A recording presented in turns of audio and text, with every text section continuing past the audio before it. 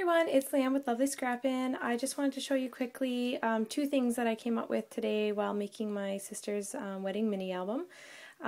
It was meant to just be a trim tutorial, but then while doing it I ended up coming up with this flower. So this is kind of the back, so you can leave it as this and just have one little tiny thing in the center. Sorry, let me focus for you guys. Or you can have nothing in the center if you want, or you can do like this, where there's like, I just put 3 beads in the center. And this was using a wider trim, and you'll see in this tutorial to follow how I made this. But the goal of this tutorial is actually to make this trim. I wanted something to line this frame. This was a die cut frame. It was actually really big, and I cut it into smaller pieces, glued it together, and then to hide some of the joining parts of it, I wanted to do a trim. But I didn't really have anything that was roughly this small, so I figured I would make my own. So really easy, super simple. It was just a bit time consuming because the size of this frame, you're going to need a lot of ribbon because you're bunching it all up. So, and then I just added a butterfly from Carla001 Etsy that I recently got, and these are some of those pear charms that I recently got on eBay, and tied them to a bow and glued it on there. And it is a functional frame, so my sister will be able to put a picture, and there's some acetate there. Anyway, this page isn't quite done. I'm still, of course, going to be putting more goodies on here to make it pop out even more, but I just wanted to show you how I did this trim. I figured I might as well do some tutorials while I'm doing this album because I kind of make things up as I go along. So I hope you guys like the tutorial. Hang in there, and you'll see a flower and a ribbon tutorial. Thanks, guys. So anyway, I'm just going to take it and start in the very middle, and I've got just some thread on a needle. And I'm just going to start doing a straight stitch all the way through the center of this. So just like this. Let me just bring it closer so you guys can see. Sorry if the volume is low. My phone doesn't have very good sound quality when I'm recording my videos, and I'm also not talking very loud right now because my baby is sleeping. And that is usually the only time I can get videos out there is when she's sleeping. So all I'm doing is going through this and doing a straight stitch along the center of this, okay? So I'm going to continue going on, and I will come right back. Okay guys, so I was continuing going along here and doing the straight stitch, and then so when it's all straight like that, it just sort of looks like that, but I just started to pull along and it starts to bunch up, and so you can have your trim as bunched up as you want, or lay it let it a little bit looser, or however. Anyway, but what I wanted to tell you is this ribbon, and I had a feeling this was going to happen, is a little bit too thick for what I'm wanting to do on this frame. I just want it to be a lot thinner. So instead of using this as a trim, which I could use it as a trim somewhere else in the album, but I was playing with it, and I pulled it as tight as it can go, and it is all bunched up like this, but I brought it together. This is where just random ideas kind of happen through mistakes, and it's going to make a really cute flower, like almost like a little rose. So what I'm going to do is tie the end together. Well, I'm actually just going to do a few more stitches, I think, to make it a little bit bigger. So this is going to be kind of a trim slash flower tutorial.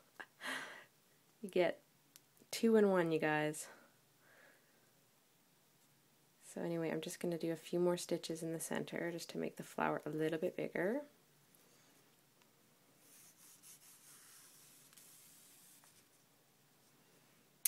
And I guess if you want to know the length, let's just measure it so you have an idea of how much I've gathered. It looks like 12, 13, about 14.5 inches long I've done the stitch. So I'm just going to cut it here, making sure that I don't cut where I've just ended in my sewing. So I'll cut it right there. So you've got 14.5 inches of ribbon, and you're just going to pull it tight. So I'm going to bring the ends in together. So I'm just going to do a stitch in the end that I started. And that is going to tie in the flower together. I'll just do some reinforcing, maybe loosen it a bit so it's not so tight. I think that is so cute, and I'm going to put a center in, maybe a pearl or something to go with this wedding album theme.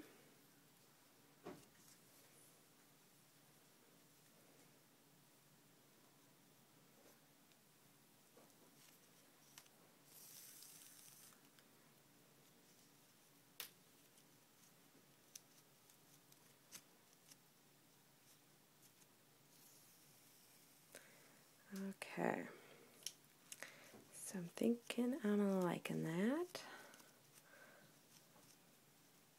So I'm just going to trim off the beginning little thread here.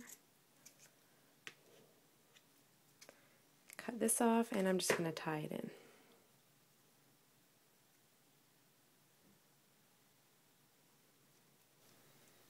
Okay, so I just finished tying it up. I'm just going to snip the thread.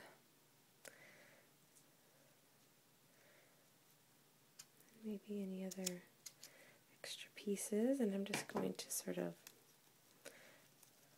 play with it a bit to make it a little bit more open, and then I'm going to add a center to it.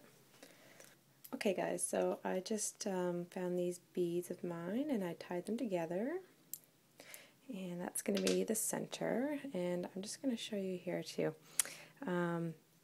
There's just a little bit of the ends there, and I'm just going to melt them ever so slightly, just so they don't fray. There.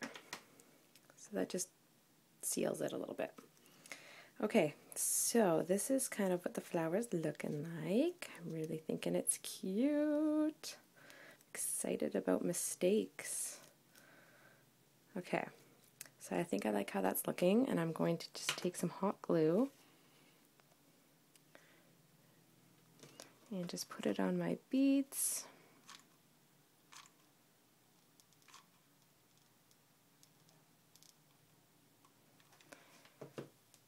And just put it on the center.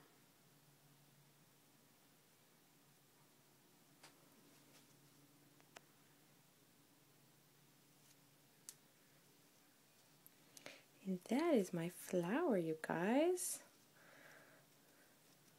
I think it turned out pretty good. I hope you like it. Okay, so now I'm going to make the trim. So hang in there, guys. Okay, guys, so I think this trim is going to be the size that I need. So same technique that I did in this first one. I think what I'm going to do though initially is melt the edges to begin with, just to prevent any fraying along the way.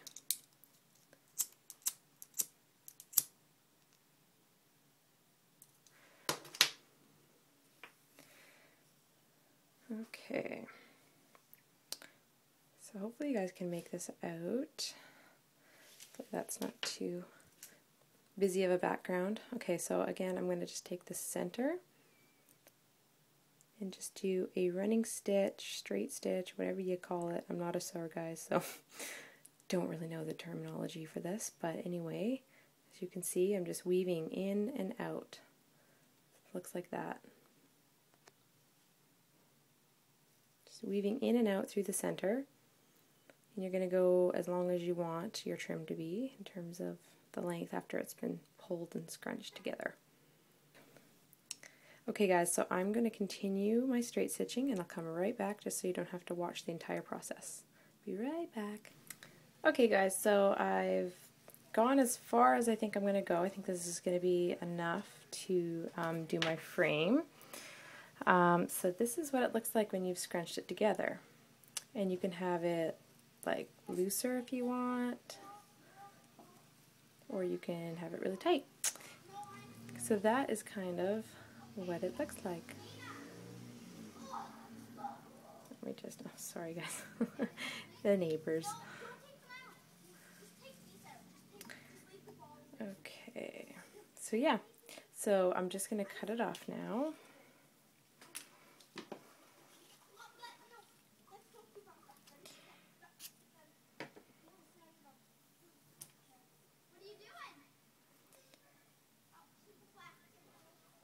Actually, I'm just going to go down to the very end here.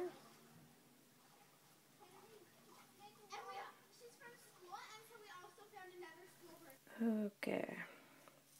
There we go. So now what I'm going to do is I'm just going to play with the look of it now. I just want to make sure that it's going to be, you know, the look I want. I don't want it too bunched up and I don't want it too far apart. But for the most part, I think I've already kind of done it as I went along to see how long I needed it. I think that's good. I like the way this is looking. So what I'm going to do is I'm going to tie the ends because I'm going to glue it like a square anyway on my frame.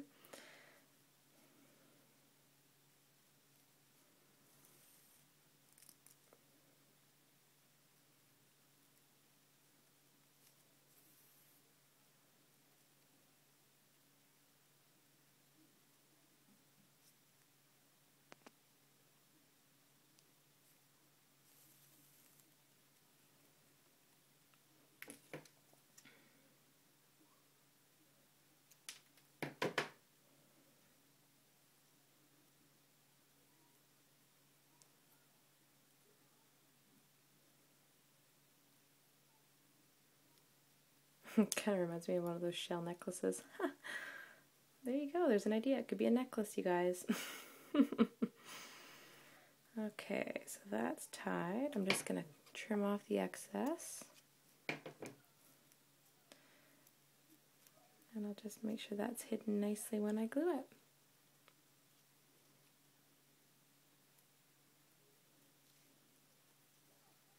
So I'm going to just glue it on here and I'll show you what it's going to look like when it's all done, guys. Okay, just hang in there.